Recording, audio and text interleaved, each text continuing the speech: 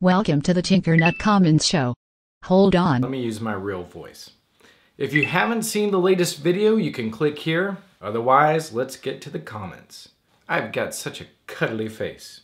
I don't know why, but I for one find it so satisfying when I or others take old technology and upgrade the parts to make it work as good as or better than new.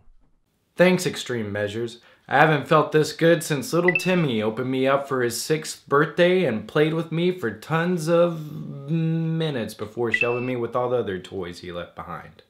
You could put a mode so that it repeats what you say using a voice changer. You can put a mode so that it repeats what you say using a voice changer.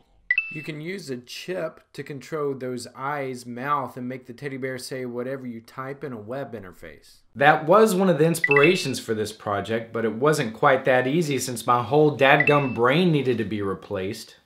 I would butcher an Amazon Echo Dot, combine it with an Arduino, add a good speaker, stick it all into the bear, and say, "Alexa, play my Wu-Tang Clan playlist."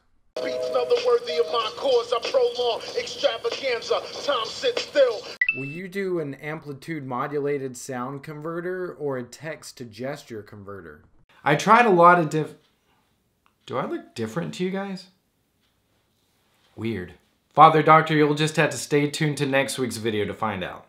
So I know this is kind of unconventional, but I felt like I should address some of the comments from my behind the scenes video. I showed that I use a MacBook Pro for my video editing, and as expected, the fanboys were out in full force. So I wanted to just clarify, the only thing I'm a fanboy of is technology, whether it be Windows, Mac, or Linux. I don't discriminate based on a logo. I used to use desktops, but I needed a more portable solution, so about 6 years ago, I bought an Asus Republic of Gamers gaming laptop to do my video editing.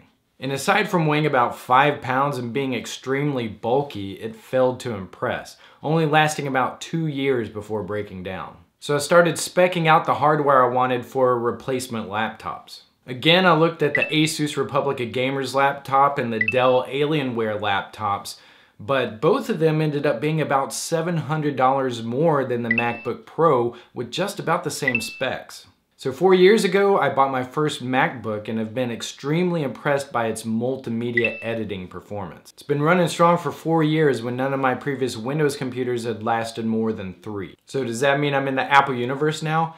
Absolutely not. The sad thing is, the new MacBooks that were recently announced have just about the same hardware specs as the one I bought 4 years ago. So if I do decide to upgrade, it's probably going to be back to Windows.